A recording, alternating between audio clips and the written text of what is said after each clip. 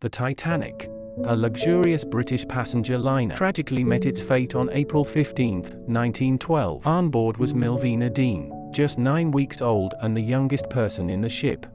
She survived the tragedy with her mother, Georgetta, and 2-year-old brother, when the liner Carpathia rescued them and took them to New York. Millvina did not speak about the fateful event until the wreck of the Titanic was found, in 1985. Dean staunchly refused to see James Cameron's film Titanic. She lived to be 97 years old, dying in 2009. She was the last living survivor of the ship.